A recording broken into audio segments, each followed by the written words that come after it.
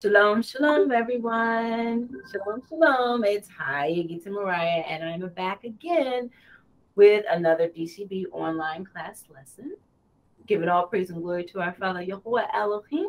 Today we have Amariah, aka Zion Lioness, with her lesson on the word of light versus the world of darkness. I hope we all get a little bit of something from it, and we'll see you again when she's finished. Hallelujah. Amariah? Toda, sis. Thank you. Thank you very much. I'm going to go ahead and share my presentation.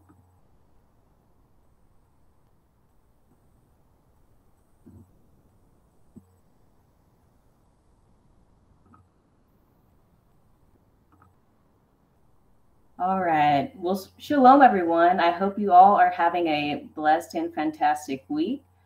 First of all, I'd like to give all praises to the Most High and thank Him for allowing us to see this day and for His loving mercy and protection that He gives us every single day. Hallelujah. Again, my name is Amariah, and I am simply a servant of the Most High, just striving to please Him in how I live my life. And I pray that everyone listening desires the same as well, to grow and to continue to get better and better at serving the Creator. Today, I want to share with you a discussion about the choices that we face in life. We know that the Most High has given us free choice, and we're able to make good decisions, and we can choose good paths to follow, but we can also make bad decisions. But it's ultimately all of our choices that we make that are going to lead to consequences. So the title of today's discussion that I want to share is The Word of Light versus the World of Darkness. And we're going to talk about these two paths.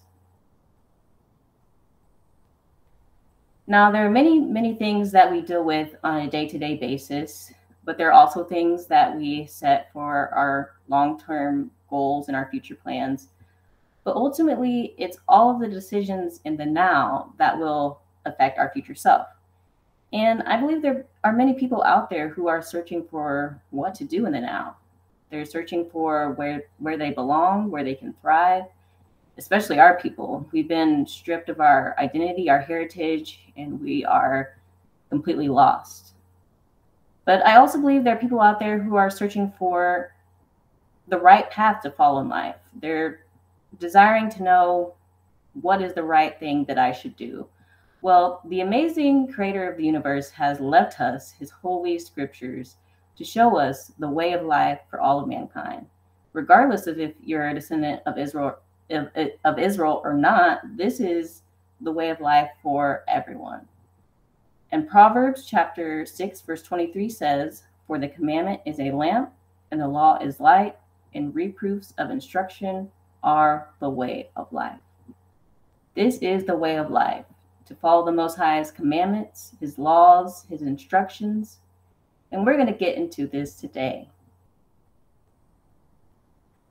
But throughout this discussion, I want you all to visualize a concept. Visualize that you're in a really, really dark room. So dark you can't see your hand in front of your face. Pitch black. So creepy and scary, right? But then a light flickers on in the middle of the room, and suddenly you can see. That's what the word of the Most High is for us. There's so much out there in the world that is the darkness, but His word is that shining light, the lamp, the gift that the Most High has given us to help us to navigate through the darkness in the world. So let's discuss and compare the word of the Most High versus the world. All right, I've created a diagram here, which is comparing the word, which is represented by the light, versus the world, which is represented as darkness in the scriptures. And these are some very general concepts and very general characteristics that we're going to discuss here. But as you can see on the word side, from the word, we get much goodness by keeping it. We can also get guidance and clarity on a lot of matters. And we can also live in peace and harmony when we keep the Most High's word. On the other side, you have the world, which is represented by darkness, And there are lots of evils that exist in the world, lots of confusion and lots of destruction. So that's the very general comparison of the two. But in the middle, you see there's a little bit of an overlap. That is the gray area.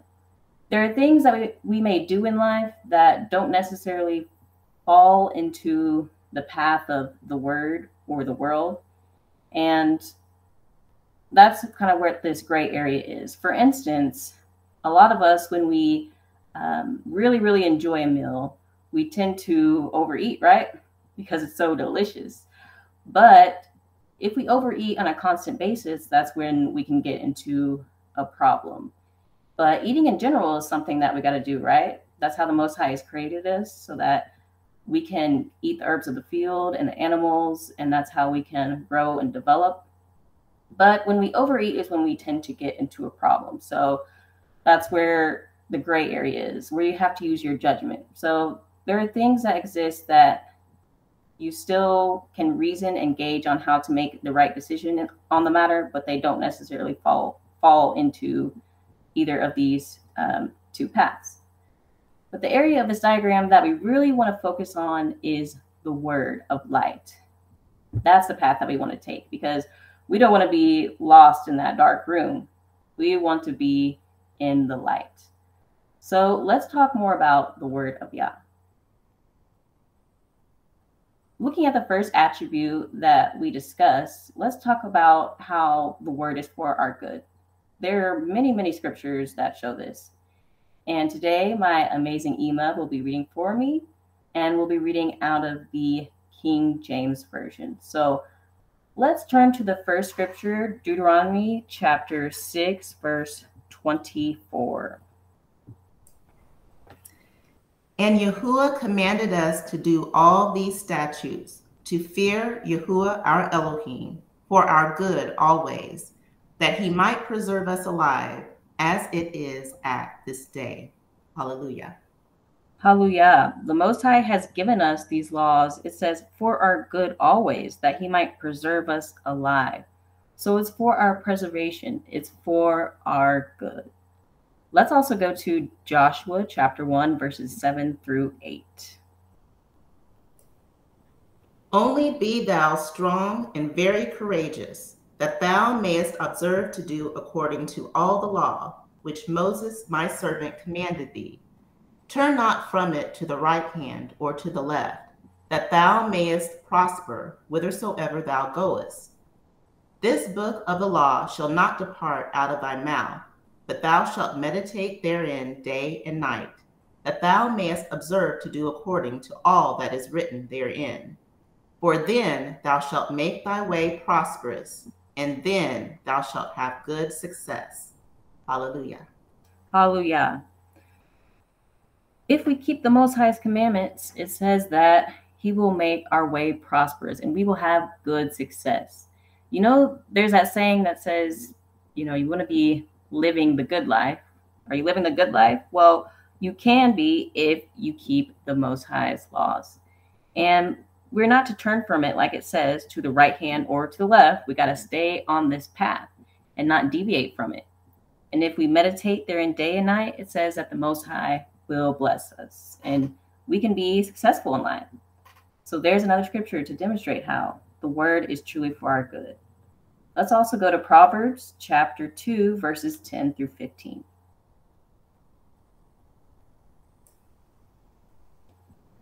When wisdom entereth into thine heart, and knowledge is pleasant unto thy soul, discretion shall preserve thee, understanding shall keep thee, to deliver thee from the way of the evil man, from the man that speaketh froward things, who leave the paths of uprightness to walk in the ways of darkness, who rejoice to do evil and delight in the frowardness of the wicked, whose ways are crooked and they froward in their paths. Hallelujah. Hallelujah. So in the beginning of what we read here, it talks about wisdom, when wisdom enters into your heart.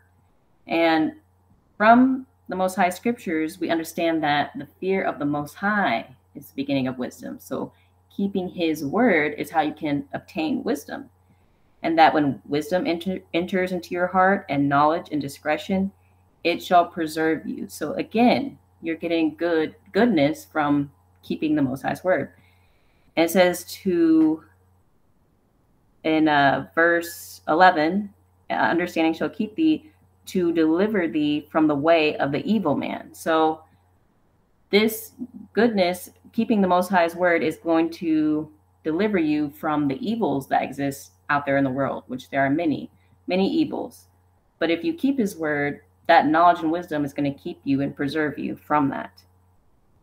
And also in this passage, it talks about the man who leaves the paths of uprightness, who was following the path of the word, knew the word of the Most High and kept his word, but decided to turn from that path to the world.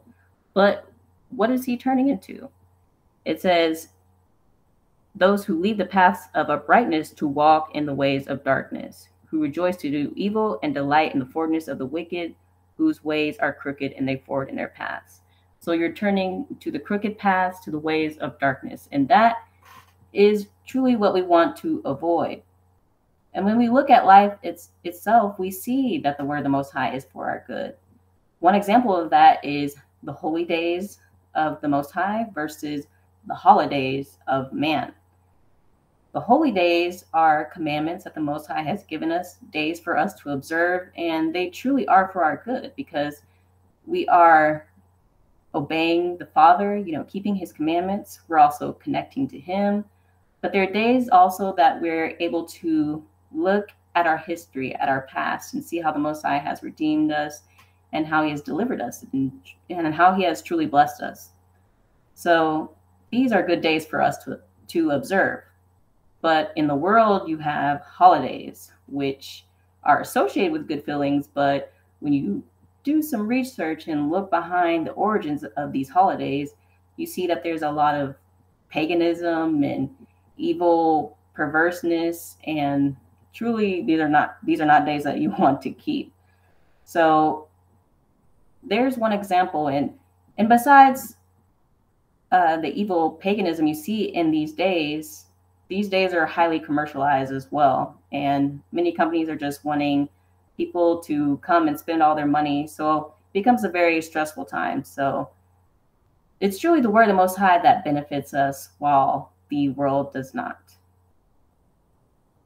But another amazing thing about the word of the Most High is that it gives us perception.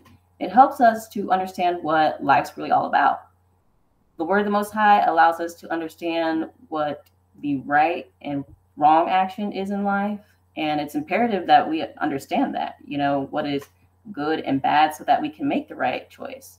So with his word, we're no longer stumbling about, we're no longer lost, because it gives us the guidance and understanding. So let's read some scriptures about that. Let's turn to Deuteronomy chapter 4, verses 5 through 8. Behold, I have taught you statutes and judgments, even as Yahuwah my Elohim commanded me, that ye should do so in the land whither ye go to possess it. Keep therefore and do them, for this is your wisdom and your understanding in the sight of the nations, which shall hear all these statutes and say, surely this great nation is a wise and understanding people. For what nation is there so great, who hath Elohim so nigh unto them, as Yahuwah our Elohim is in all things that we call upon him for? And what nation is there so great that hath statutes and judgments so righteous as all this law, which I set before you this day? Hallelujah. Hallelujah. So here it's saying that others who are lost out in the world, who've chosen the path of the world, even they would see, wow, look at these laws and how much wisdom and understanding you gain from them. And when you keep them, you become a wise and understanding people. So there's truly wisdom in the Most High's laws. And when you read through them, you can see that. Let's also turn to Psalm chapter 119, verse 130.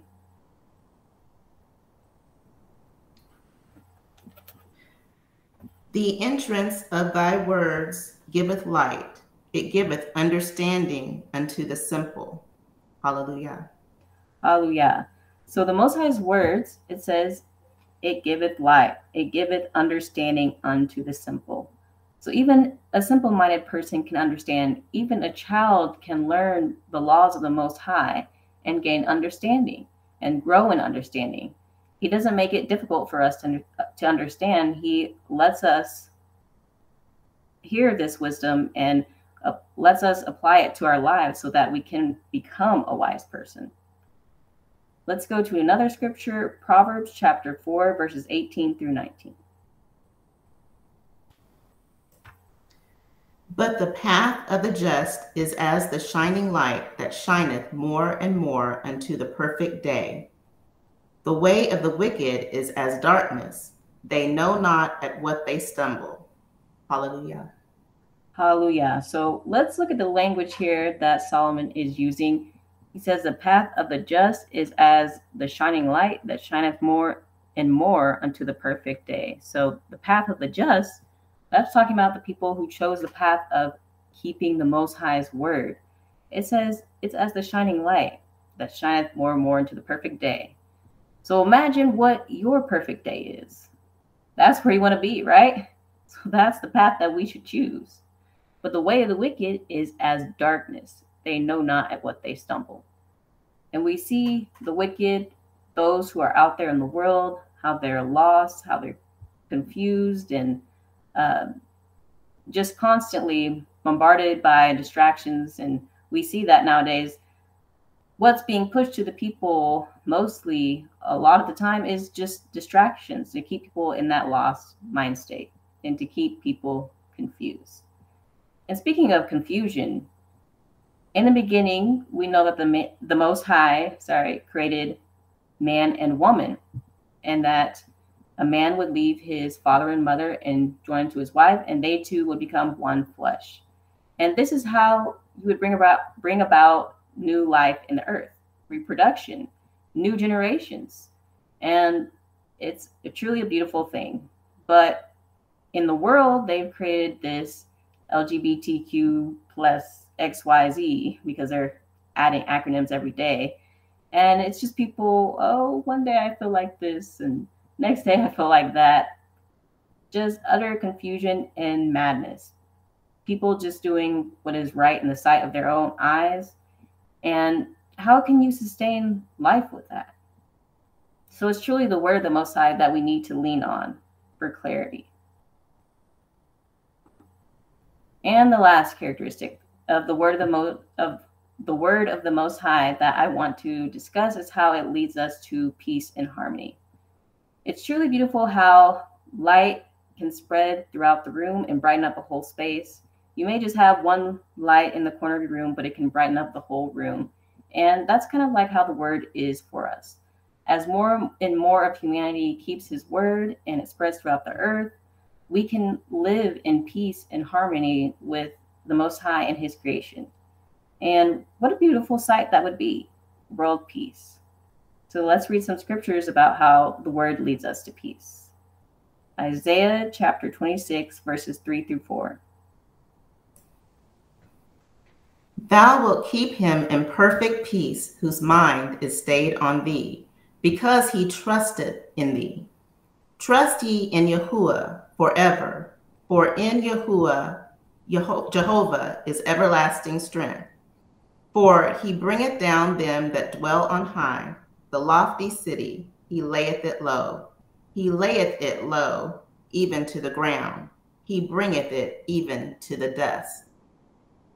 So here we see that those who trust in the Most High and whose mind is stayed on the Most High, what is the one thing that the Most High really desires of us?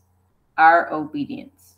So when we trust in him and we're obedient to him, it says that the Most High will keep that man in perfect peace.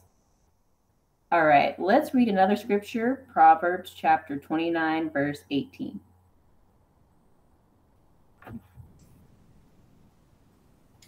Where there is no vision, the people perish, but he that keepeth the law, happy is he. Hallelujah. Hallelujah. So the person who keeps the Most High's law, it says, can achieve happiness. And a lot of people out there in the world are stressed out, they're depressed, they're anxious, and this may be because they're lacking peace in their life. So we need to turn to the Word and choose this path, and we can have that happiness in our life. Let's also go to Psalm chapter 37, verses 37 through 38. Mark the perfect man, and behold the upright, for the end of that man is peace. But the transgressors shall be destroyed together. The end of the wicked shall be cut off. Hallelujah. Hallelujah. It says to look at the perfect man and the upright man, those that choose the path of keeping the Most High's word, and the end of that man is peace. So that's what we should choose. And some may say, well, no one's perfect, but in the scriptures we have examples of Noah, who was said to be perfect in his generations, and Job, who was a perfect man and an upright man, and one who eschewed evil. So those are examples of people who we should strive to be like in being perfect before the Most High. And it says the end of that man is peace.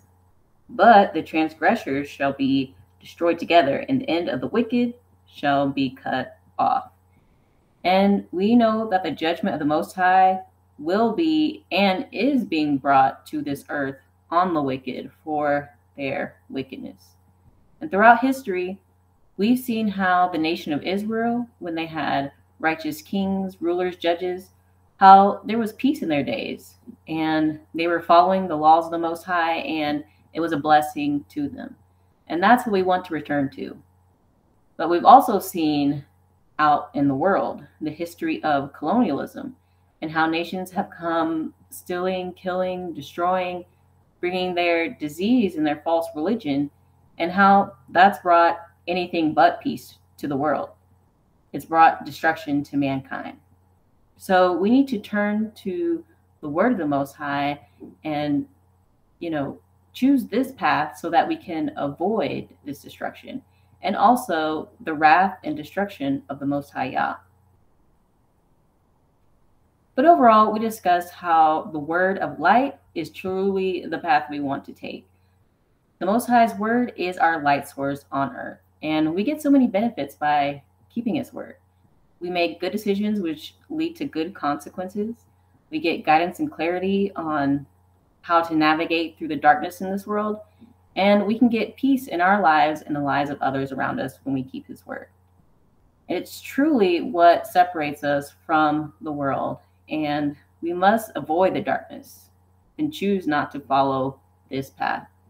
And I'm just so grateful that the Most High has given us this light to keep us out of the darkness. I pray that he is pleased with the information that I shared today and that it was according to his word.